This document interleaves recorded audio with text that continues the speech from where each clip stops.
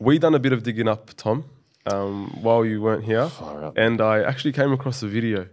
10 I wasn't there. years I wasn't ago. there. It wasn't You me. look very different, tabarakallah, mashallah. This fitness enthusiast has really helped, mashallah. You looked a bit different. I'm guessing you were about 23 in this video that I'm going to show. Okay. You're going to find Here out. we go. Let's play the video. Tom Finch, this is your life. If these people were fasting, I had to fast as well.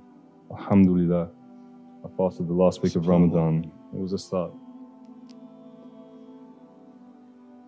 After telling my mother that I was going to be a Muslim, she didn't look at me for almost a week.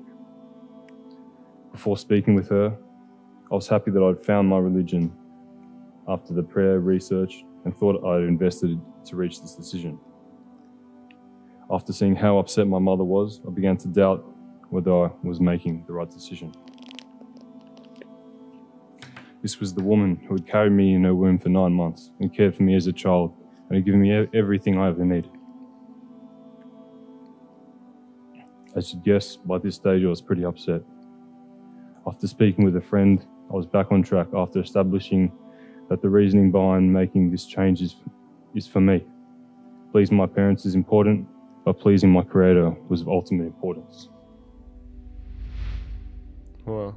Wow. Allahu Akbar. SubhanAllah. Take us back to that moment. What was it like? The first year. The first year coming to your parents and just saying, look, you know, this is what I've chosen.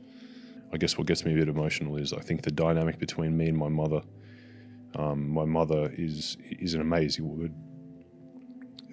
She's the most important person in my life, and she didn't receive the news particularly well. I think in hindsight she maybe understands it a bit better now, along with probably a few other people. But it was very difficult for her. In particular, the first few years. I think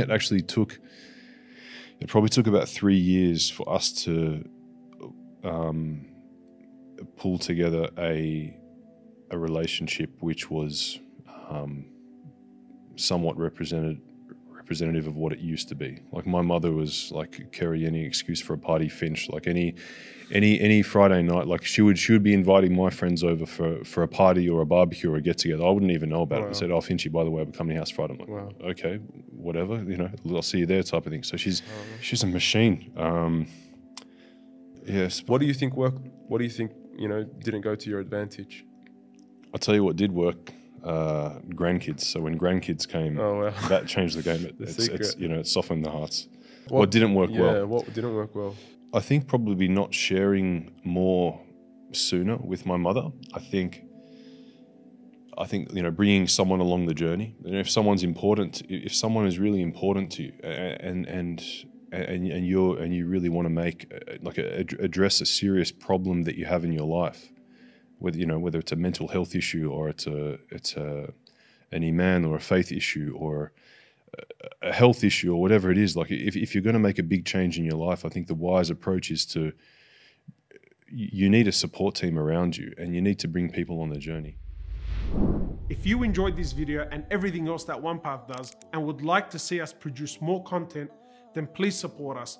Go to www.onepathnetwork.com. You can support us from as little as $1 a day. Much love and appreciation, and may Allah bless you all.